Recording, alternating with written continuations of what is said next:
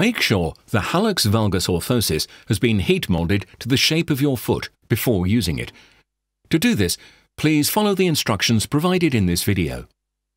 First, take everything out of the box.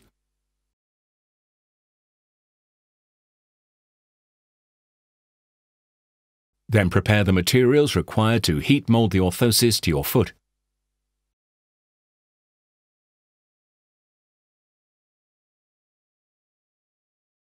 Pour 1 litre of water into a measuring glass. Then pour the water into a pan and bring to the boil. At the same time, unstick the silicone patch from its plastic backing. Next, put the silicone patch on the inside of the orthosis, the flat side on the blue circle. Check that the patch is correctly positioned inside the blue circle. Put the orthosis into a heat-resistant container and then pour the boiling water into the container. Keep the orthosis immersed in the water for 2 minutes by gently pressing it down with a fork. Take the orthosis out of the water and pat dry for 30 to 40 seconds.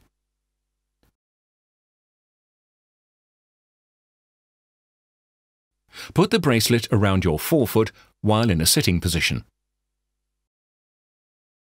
Make sure that the white circle is positioned over your bunion and that the lateral reinforcement is well aligned. Next, slip your big toe into the small sleeve. Position the toe spacer so that the larger side is in contact with your big toe. Wait for 6 minutes with your foot on the floor.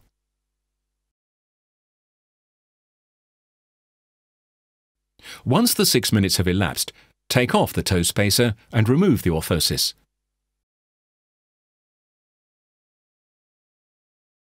Take off the silicone patch. Wait until the orthosis is completely dry before using it. Make sure you put away and keep the material so that the orthosis can be heat-moulded again in the future. It's normal to have a fold at the base of the big toe. It is important to use the toe spacer when you heat-mould the orthosis for the first time. This avoids putting too much pressure on the joint of your big toe. To avoid unwanted joint pain, it is recommended that the orthosis only be worn for 2 hours the first 3 times it is used, giving your joint time to get used to being straightened. If you are not satisfied with the progress of the correction, the orthosis may be heat-moulded a second time. In this case, the toe spacer is not required. All you need to do is gently pull your big toe sideways, like in the video. We hope that you are completely satisfied with this product.